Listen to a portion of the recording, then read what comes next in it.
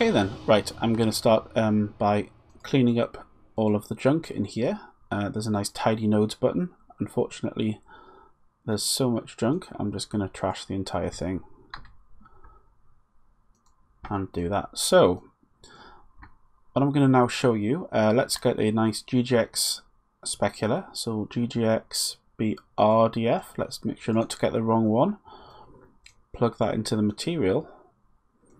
Now, there is actually another additional bit of information that we need to mix up materials over other materials, and that's the new Fresnel tools. So I'll just go to here. In Fresnel functions, you have a number, so I'll add them all quickly. We can break down what they all do. Now, that one should be familiar to you. I can plug that into the Fresnel. As you can see, like for like, it's that light grey colour. And we have a Fresnel fall off. As you can see, if I was to go to the specular direct buffer, you will see there is that nice bright limb and then falls off. And of course, because we have a sun, there's a very nice glowing fall off, which is very, very apparent. And in specular indirect, you can see the same thing for the indirect rays. Now, what we have here there's a bunch of new buffers, some of which you may never ever use, but this particular one, the row buffer, is useful to show you. It actually shows you the strength of the Fresnel. The sphere is the easiest thing to see it on, but it works on all of the others. As it's approaching the limb, it gets brighter and the center facing is darker. That's approximately 4% if that's a 1.5, but it's brightened because of the sRGB profile we've got. Now, just to show you how this changes, if I increase the roughness,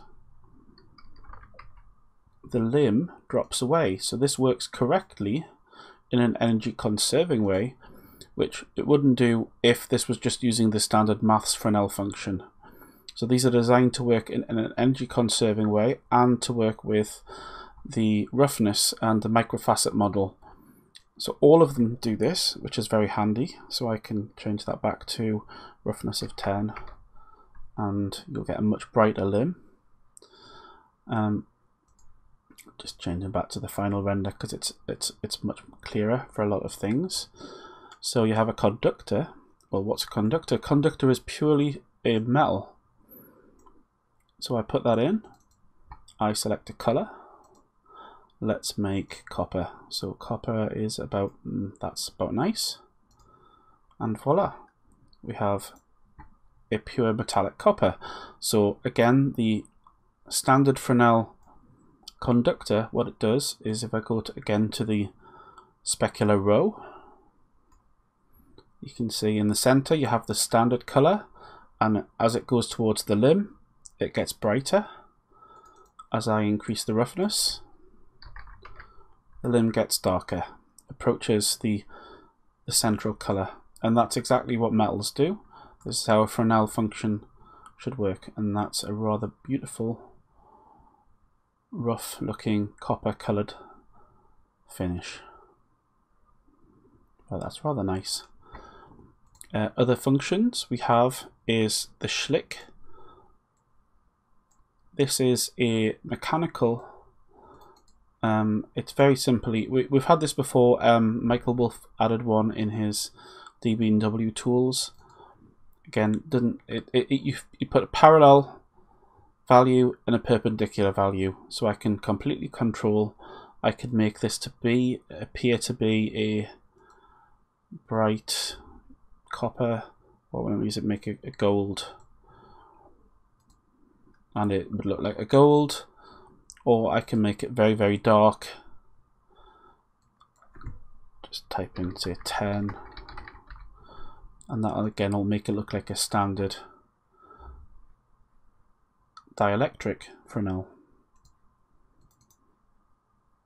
Again, if I lighten the roughness, the limb brightness will return. This is used for mixing between them, and this is especially useful for using with this one. So I will just show you this. So I'll plug that in, and immediately you're thinking, well, that's not very iridescent as described. Well, what we'll do is increase the iridescence, which is off by default. This is, of course, a entirely artistically driven thing, but you have values that you have from another source. As you can see, that's actually rather attractive.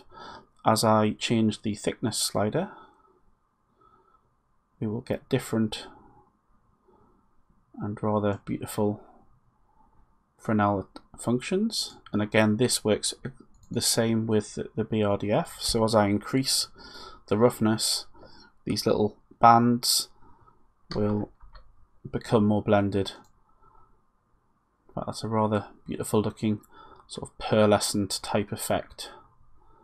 Now, on its own, that is a pure incident iridescent shader. It's probably a little bit too strong to use when mixed with another material. So what we'll do is I'll take, say, a dielectric, which is at 1.5, multiply that to the, and that makes it a more realistic brightness when combining it with other materials. We can obviously multiply all of these together, but that gives you the rough idea. It's a very special tool just designed to mix Fresnels. Okay.